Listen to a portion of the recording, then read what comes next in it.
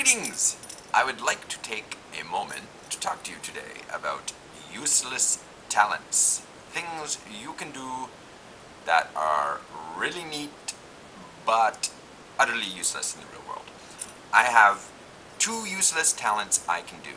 The first is I can sound like a walkie-talkie.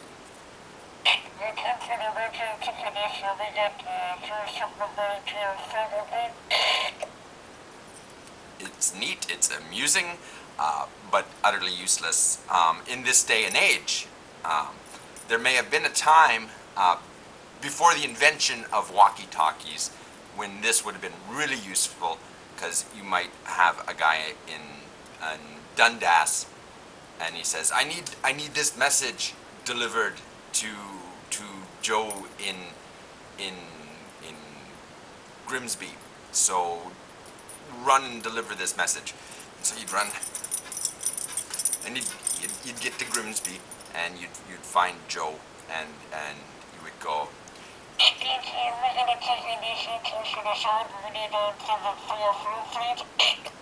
and he'd go, okay, I understand.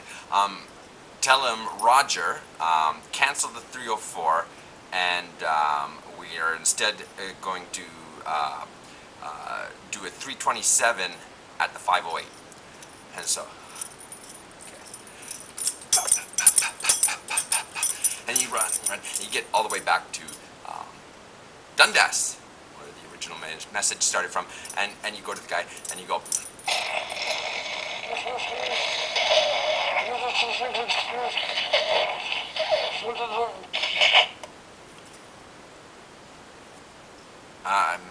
I'm sorry, I didn't copy that. Could you give it to me again?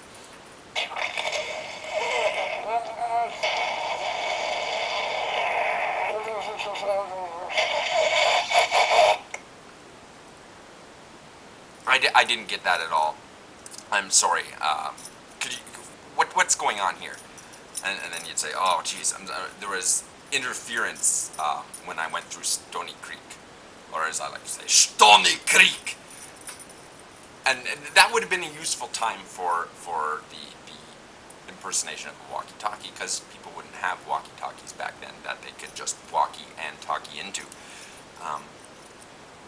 But nowadays, not so useful. In fact, even walkie-talkies themselves, not too useful for the average person. There are still some applications where they're useful. You know, the security guards and festival organizers and FBI agents in Steven Spielberg movies. But for most of us, a walkie-talkie doesn't find too much day-to-day use.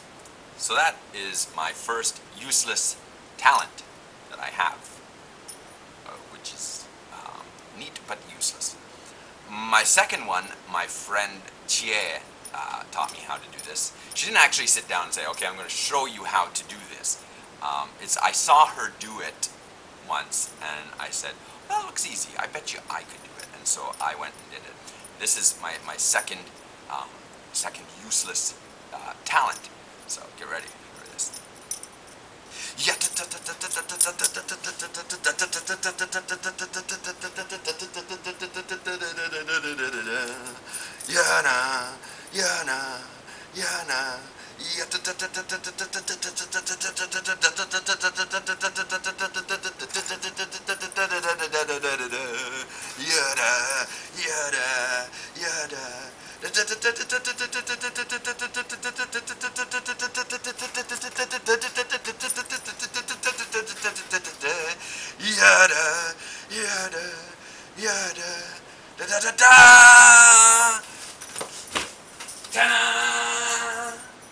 I can put my hair up in chopsticks, which is a useful talent if you are a girl. For a guy, it's not that useful a talent for most guys. For some guys, yeah, who might judge? But for most of us, if you walk around with long-haired guys and you walk around with chopsticks in your hair, people will either think you are a tranny or a cross-dresser or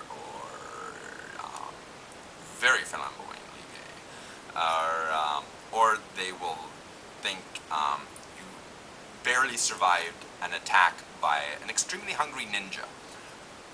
So that's my second useless talent.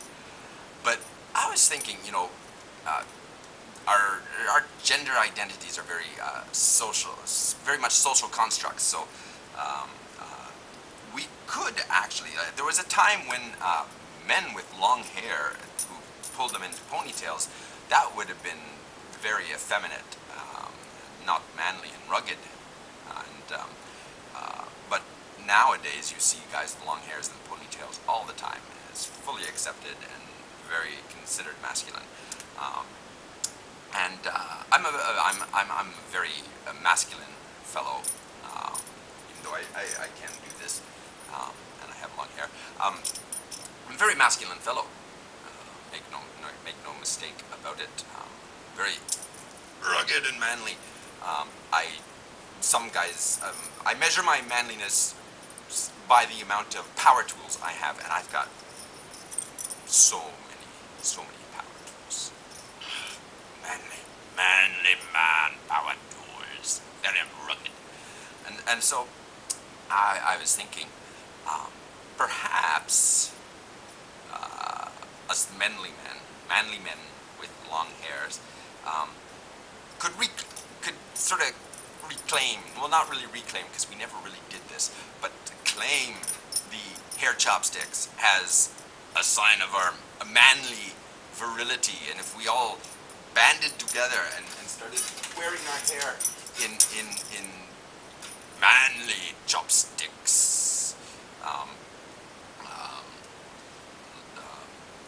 we could call them chop skewers, because that might be manlier.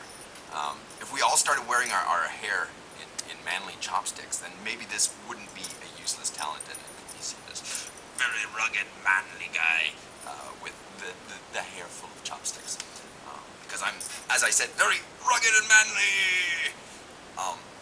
Okay, I do shave my armpits, but it's not an effeminate thing. It's strictly a personal grooming thing, because I have lots of grooming rituals. I have obsessive compulsive disorder, so grooming, you don't even want to get into my grooming habits, because they're quite intense. Believe me, you never want to take a shower with me. It takes me forever to get out of the shower because I have so goddamn many personal grooming rituals I have to perform in the act of bathing myself. Sure. But manly guy, chopsticks in hair. What do you think? Do you think we can claim this long-haired dudes who are rugged and manly like me? Do you think we can claim hair chopsticks and make this a useful talent? If you do, then